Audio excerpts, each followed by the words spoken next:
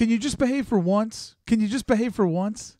What are you talking about? What am I doing? I'm just asking you to participate. Can you just behave for once? What do you mean? What did I do? Well, so we're going live, and I just asked you to behave for once. Oh, okay. I'll behave. All right. Just, you know what? You are so completely uncool. Do you know anything that is cool, Billy? I do. I think. Yeah? Yeah. Is it time for cools? I think that this is what we do. I think that we're live over on YouTube right now. Time traveling. Yeah, we're time traveling into the. Hold on. We're in the future, but we've gone back to the past to say hi to people on a Wednesday. And I just think this is what we do. I think we show the people at home the cools, and somebody that comments below will win a prize. You know, now that we're doing this with visuals, I thought we needed to add a little bit more to the cools. Oh. So I have a kazoo.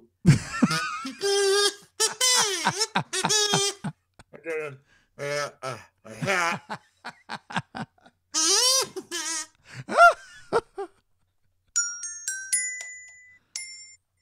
Yeah. Hey, that's cool. With Billy. Yeah. Billy? Yeah. This is what we need. We need 100 people to smash like in order to show your first cool. It's not going to happen. All right. Are you ready for me to load your first cool, sir? Sure. All right. To say, in my defense, this is the hat my wife made me for Halloween. It's a beautiful hat. Beautiful. Extra tall fez. Rainbow fez. Ryan Sanders writes in, nice fez, doggy. So he already knew that it was a fez. Wow. He's in the fez club. It looks like a wizard Shriner's cap to me. That's precisely what we're talking about here. But let's not make it too visual, because after all, some people are just listening in their car right now. Not everybody's live with us over on YouTube. So, Billy, what I have loaded up that everybody can see is your first cool. Go ahead, present. Well, this was just cool because I like graphic design and sports, and I found this. These guys have been around forever. It's called Ebbets Flannels. Yep. They take old logos, sports logos, and make jerseys and shirts and T-shirts and hats. And I specifically saw this.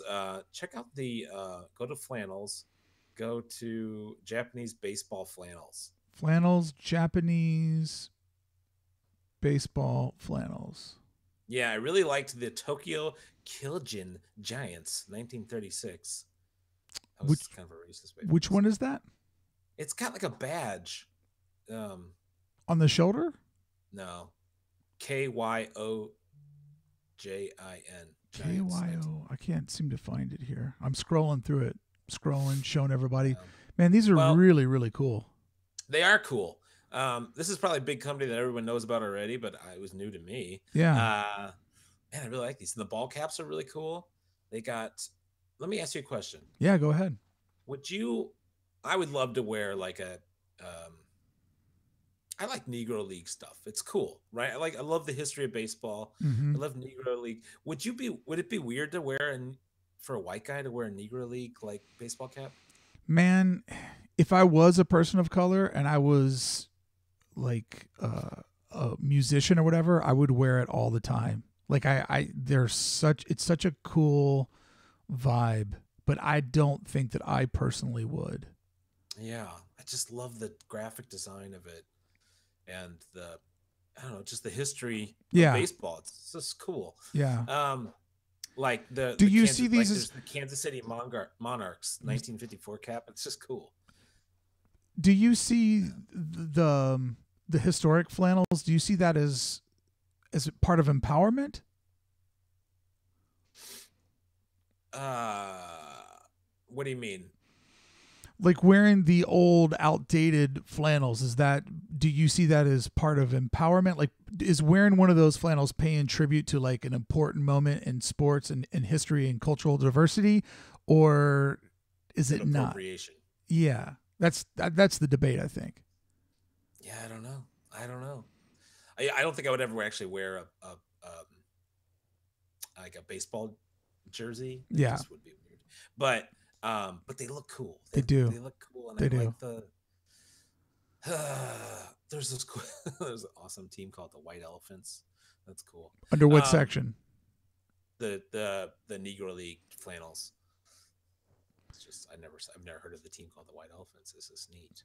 Yeah, these are really cool, man. The Detroit one with the R that's like white on the black stripe is rad. Yeah, that is cool. It's just so interesting. Yeah, I love old baseball design too. Yeah.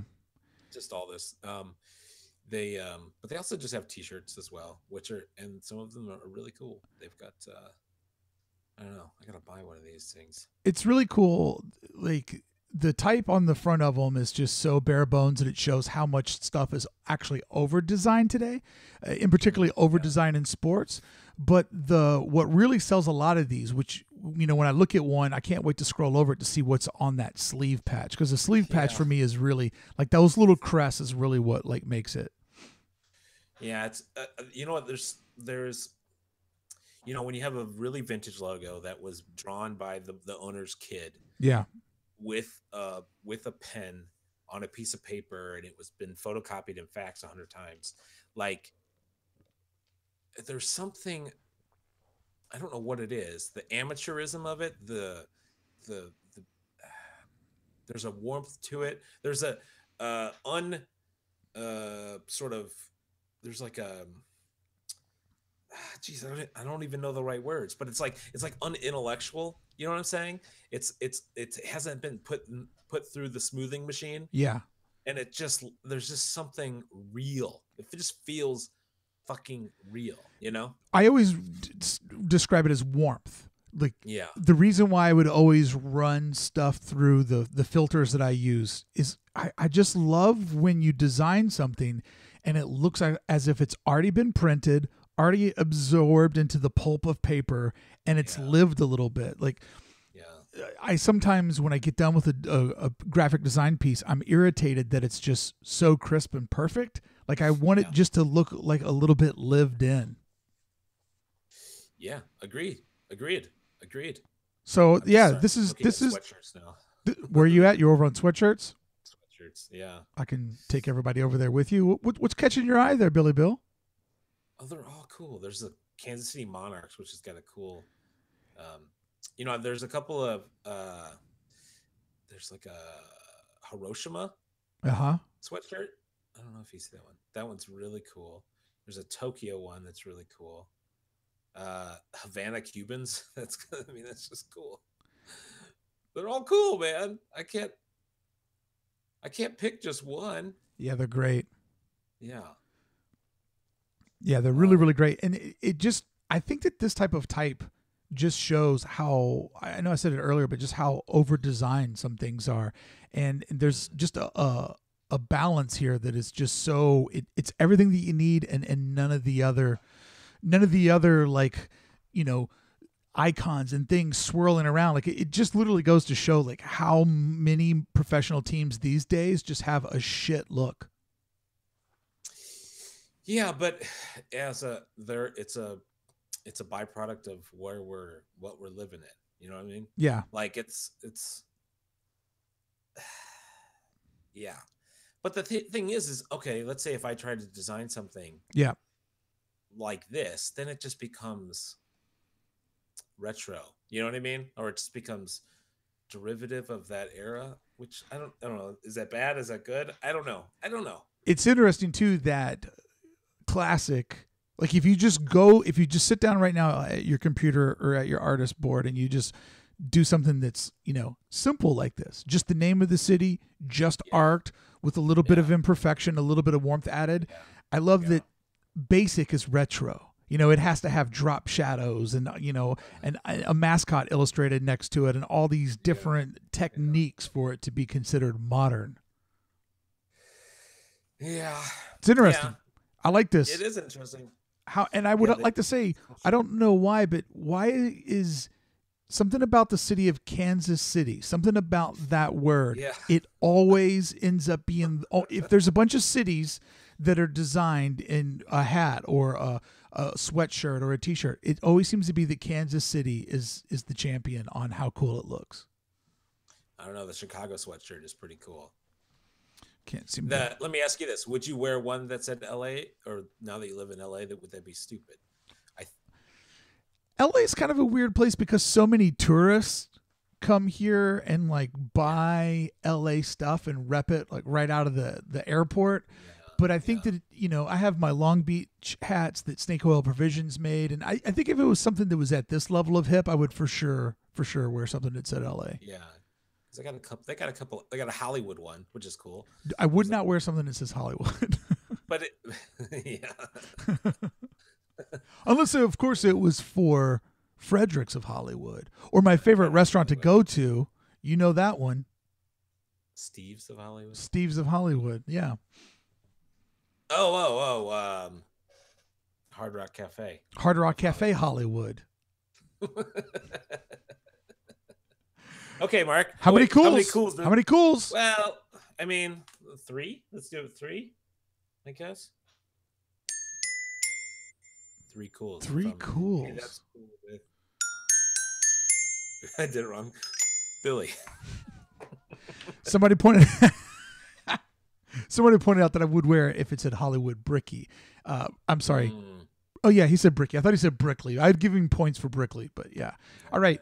I'm loading up your next cool right now, which is the 59 Parks. Mm-hmm. I know we're all familiar with this cash grab, but this one. Okay, so Steve Scott, illustrator in the UK, been following him for a couple of years. Yep. Not really in the poster scene, just more editorial illustration maybe guy. But I saw that they putting out a Gateway Arch National Park poster. And being from St. Louis, when you live in a more, as you know, when you've lived in Kentucky or when you lived in Buffalo, it's kind of hard to get cool stuff for smaller markets. Sure. Right. So this poster, not only was it from a designer, an illustrator I really love, but it was from the St. Louis Arch, my hometown. So I just thought it was pretty freaking cool, man. So I didn't know who this illustrator was. Steve Scone, is that his name? Scott. Sorry, I can't. My eyes are bad. I look like an N from here. Steve Scone. So I brought up his artwork that everybody can see over on the YouTube live because it's conveniently linked right over to his website. And man, oh man, scrolling down this guy's homepage. You want to scroll along with me, Billy? I'm scrolling. So the very first image, which is the people watching a movie and they're putting the screen together, like that color palette is so great. And I'm envious of people like this that know the proper amount of details to tell the story, but they know when to get loose. And as you scroll down and you look at some of these scenes like the yoga studio or the people that are going into the Spritz Carlton, those have a lot more structure to them. To sort of tell that story and build that architecture. But then how do you get all of those characters to look that organic? Like nobody looks stiff. Every person looks perfectly placed in their environment.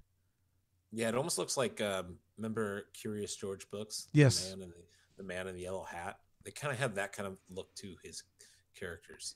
Yeah, there's some cool stuff. I am curious if that National Park poster is actually screen printed because that's going to be a tough screen print. Yeah.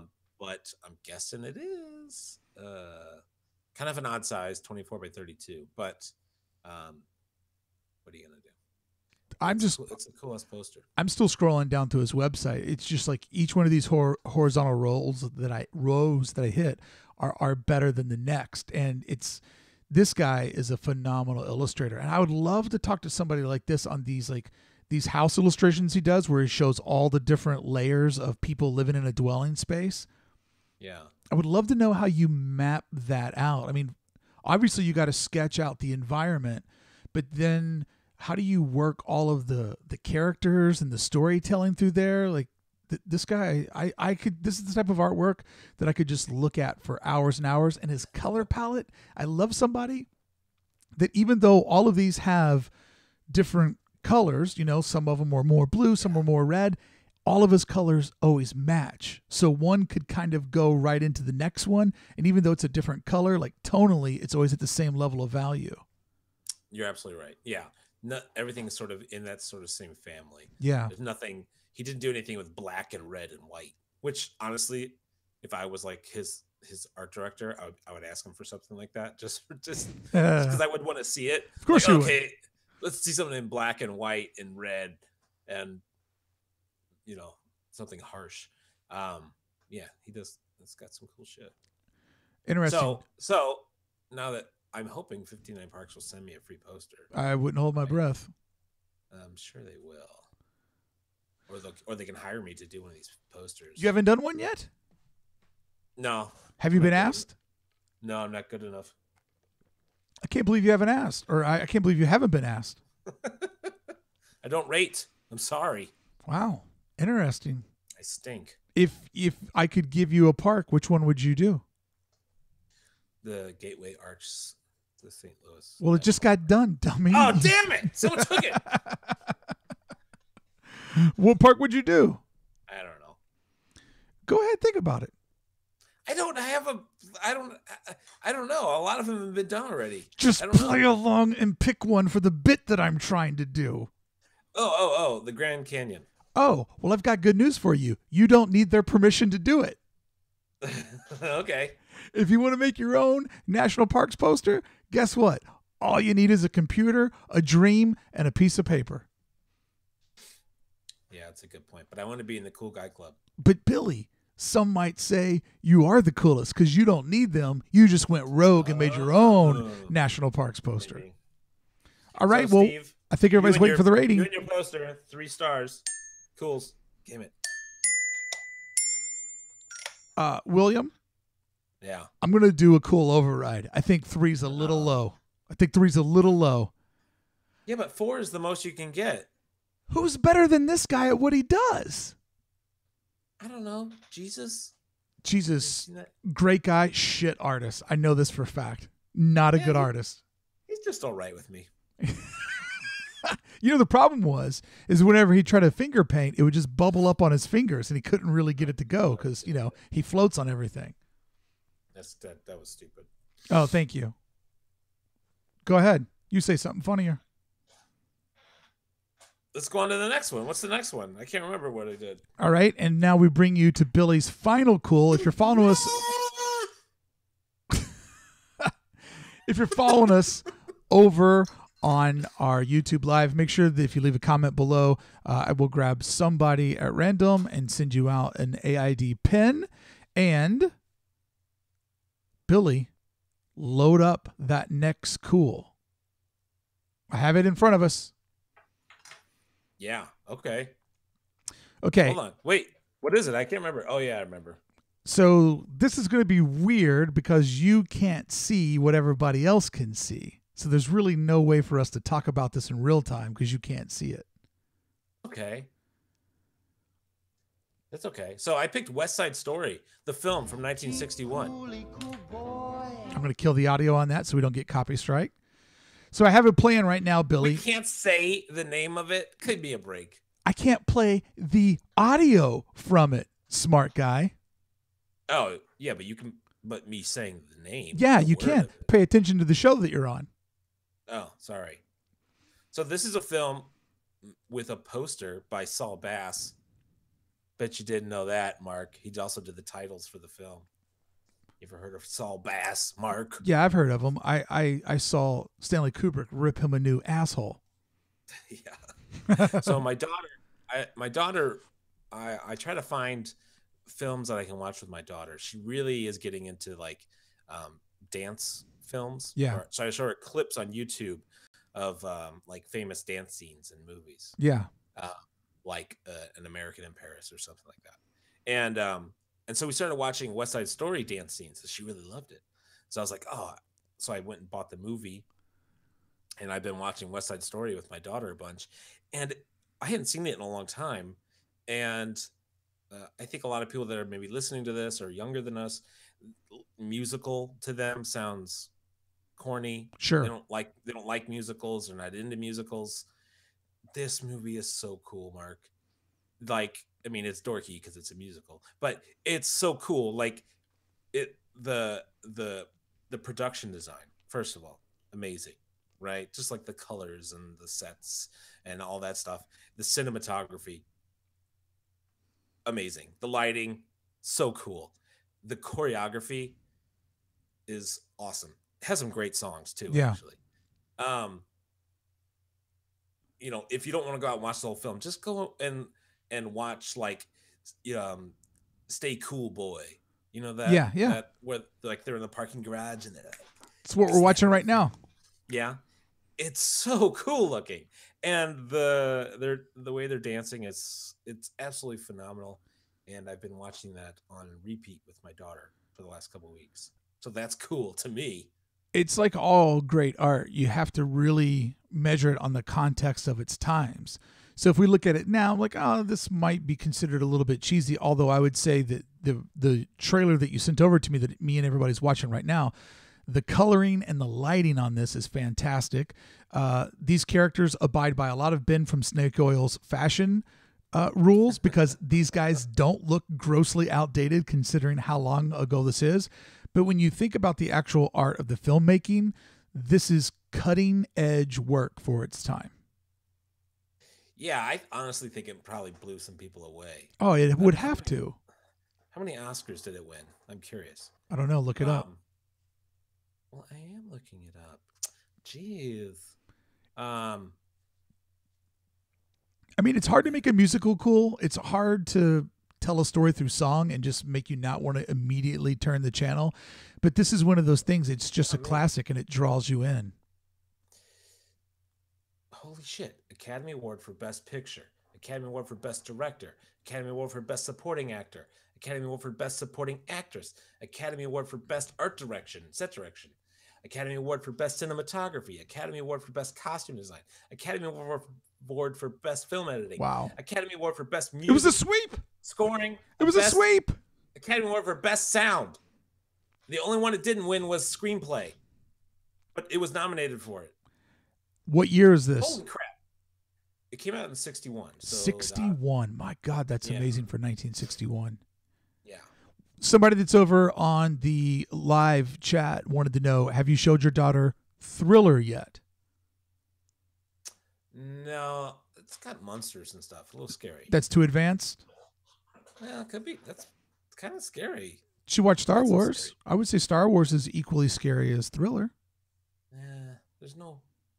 She did watch Star Wars. She likes Star Wars. She likes Star Wars a lot. That's great. Last night she was telling me, she goes, what was she saying? She's like, do you read me? Over. Come in.